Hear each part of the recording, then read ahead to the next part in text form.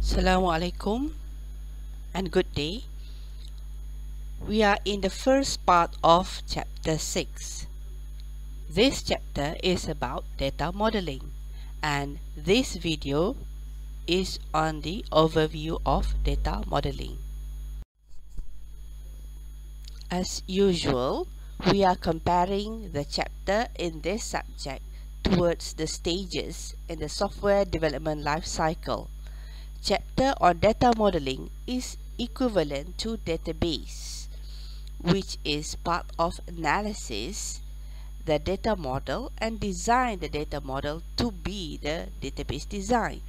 For some of you who intend to read the textbook, our textbook is Modern System Analysis and Design, where you can find it in our e-learning system column. You may refer to chapter 8 on structuring data requirement, and also on chapter 9, which is about designing database. As a recap on the previous chapter, let's take a look on a sample data flow diagram, abbreviated as DFD. This DFD is a part of DFD level 0 on Web Store case study. You can refer to the textbook page 281 for a complete DFD on the Web Store. In the DFD, we have several items which are process, entity, data flow, and also data store. In this example, browse catalog is a process, customer is an entity, while product item request is a data flow. The data is coming from a customer to the browse catalog, which is the process. The data flow continues as a product item to the inventory, which is a data store that keeps the information of the product item. Our focus in here is on the data store and the entity. In this chapter, we will focusing on 1. How is the structure inside the inventory data store? 2.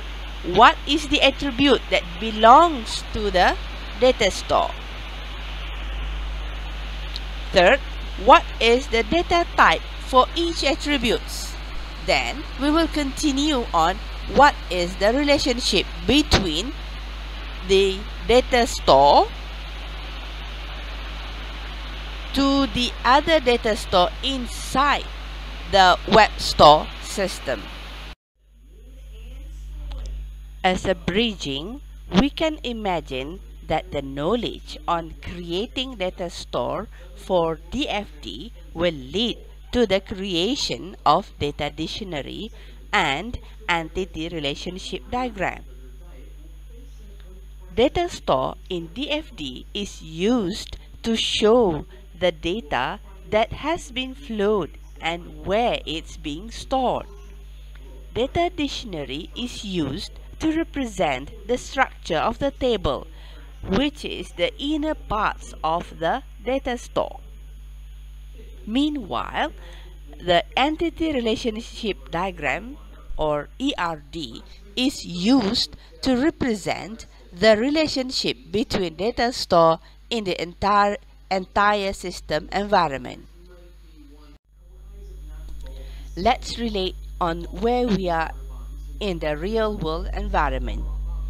We are using an application, the front end of the application that interact with the user. The application may reside in your laptop or smartphone. The application can also reside on the web server that you can access through the web browser. The application will access a physical database. The database may reside on the same physical location as the application, or it can be reside on different physical location. In a database, In one database, it contains several tables. A data store in your DFD now is a table which is part of database. Creating DFD is the analysis that contributes to the work on developing the application. Meanwhile, creating the data model, then the database design is on the back end of the application, where the end user do not see it directly. In this picture, we represent the database structure using ERD. In one table, it contains several entities. As a quick reminder, please do not confuse with the term entity that we use in the ERD and the same term entity as we used in DFD.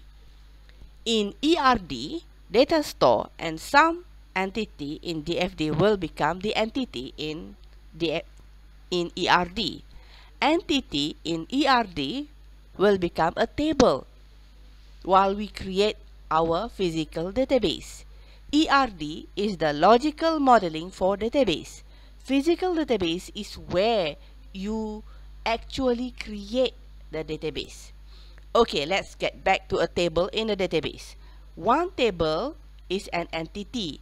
As we refer to the web store case study, a customer, which is an entity in the web store DFD, and also inventory, which is a data store in the same DFD.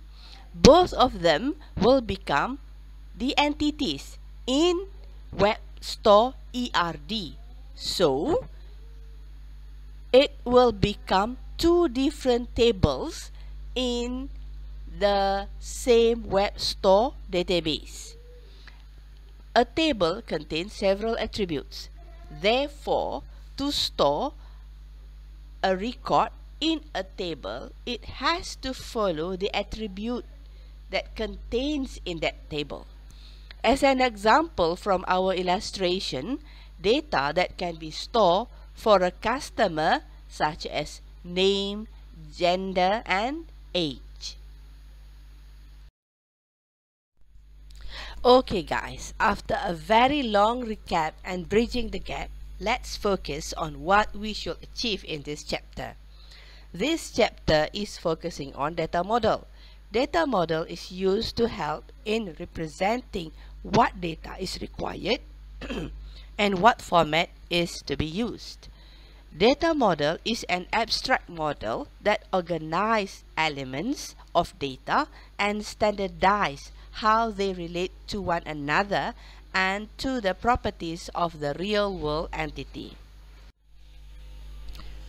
Okay, let's look inside the data model.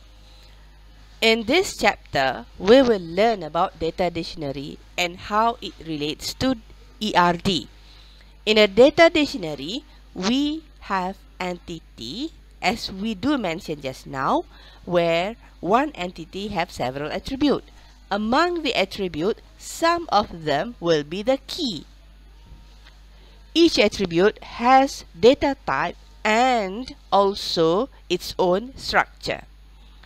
As an example, let's consider customer as an entity with name, gender, and age as the attributes. As we consider varchar, which is a string, as the data type for name, char as a data type for gender, and numeric for the age. For the structure, name, for example, requires 20 characters, so we can specify 20 as a size for its varchar, 1 digit of char for gender, and 2 digits for the numerical value for age. Okay, besides data dictionary, we do cover on ERD. Our topic on ERD will be focusing on the relationship between entities and its cardinality. Alright, as a quick recap for overview part in chapter 6. First, we do recap on what has been learned on the previous chapter and how it relates to this chapter. Second, we do mention on how this chapter relates to the actual system environment. And the third, we end the chapter by highlighting on what we will focus on the subsequent part of this chapter, which is on data dictionary and ERD. Okay, thank you for watching. I am hoping that this video will benefit you and you will understand the concept on data modeling, inshallah.